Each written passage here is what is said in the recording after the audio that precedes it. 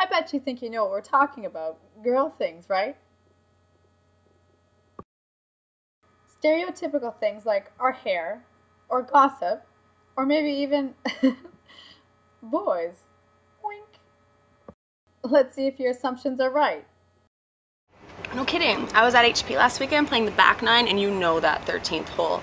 Anyway, so I get right onto the fringe and pull up my wedge, and I thought, you know what, I'm gonna use my 7-iron. Did the bump and run, hit it right on the tip of the cup, and then put it in for the birdie. And I'm like, I don't think I need to use my wedge ever again, except for maybe on a par 3 when you make it soar over and then you get to clean your divot.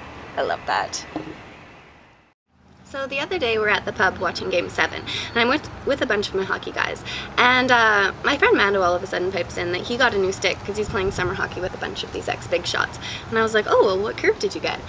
And he's like, a jury, of course. And I'm like, a jury, of course? It's the ugliest toe curve you'll ever see. But he, for some reason, thinks that it helps you snipe top shelf. So he turns to best player and NCAA Hobie Baker winner and says, well, what kind of curve do you use? And I pipe in a Sakic, of course, and he's like, hey, how do you know that? And I was like, because we both have the softest hands in hockey. Hello?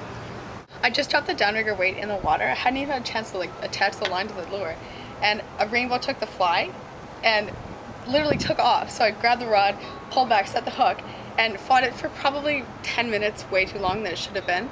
And I swear it felt bigger than it was, and you know that old fishing story. And when I landed it, it was literally like this big, way into regulation, and I kept it and I cleaned it and we barbecued it and we had beer after and it was good. Don't assume because I curl my hair or wear mascara that I can't talk ribbies, ERAs, Ks, Es, PIMs, PPG, and plus minus. Don't assume that because I love OPI nail polish that I don't understand the magnitude of Bosley's bid for the Coyotes, but my heart still goes out to the Jets fans.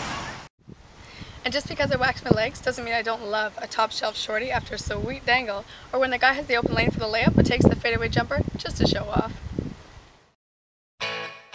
My entire life has inadvertently prepared me for this contest.